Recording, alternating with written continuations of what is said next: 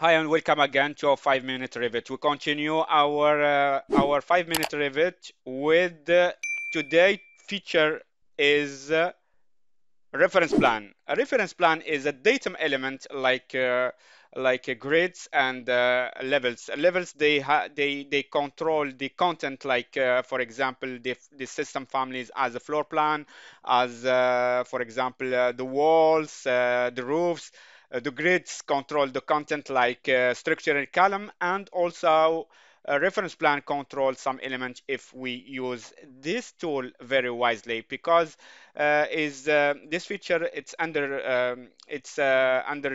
and because some user they use it only for the family editor or the content creation in the family editor. But we will see how we can use it as a tool that can control the content in Revit. Let's go here to this elevation, south elevation, and just simply I go here to architecture here ribbon, and I go here to work plan, and I choose the reference plan here.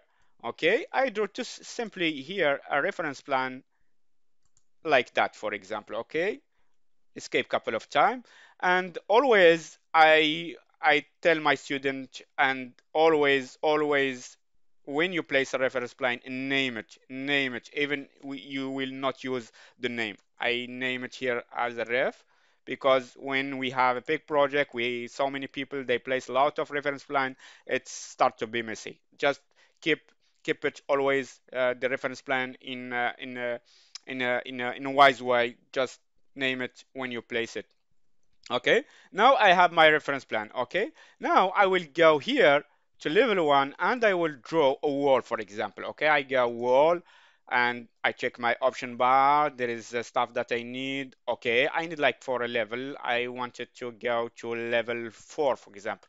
Like I can from the option bar here place the constraint of the wall, or I can go here to to my option to my property and say base constraint from level 1 and go to up level 4. Okay, and I will draw my wall with a simple here a pick line here, and I pick here this column like that. Okay, skip couple of time. If we see 3D, we have that wall here. Go to up level 3, for example. I go here in my come back to my floor plan, and I go to this elevation. Okay, you see my wall here.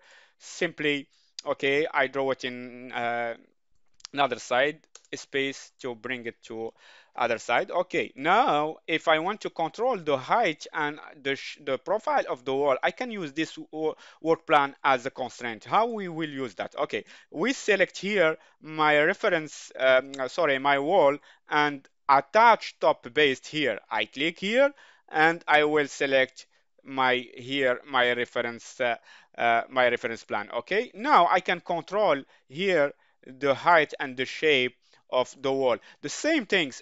For example, if I go like here a reference plan, and I will draw a reference plan here in the bottom of this wall.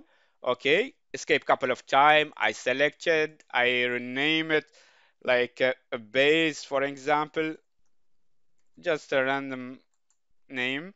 Okay, and I select my wall here, and I said attach top based, and I go to option bar. Important here, the option bar here, I choose base, and I attach the base like that. And you see now I have a constraint uh, from the bottom and here from the top. Like for example, if I want just like here, I nudge that like that. You see, I control from here, I select here, nudge like that.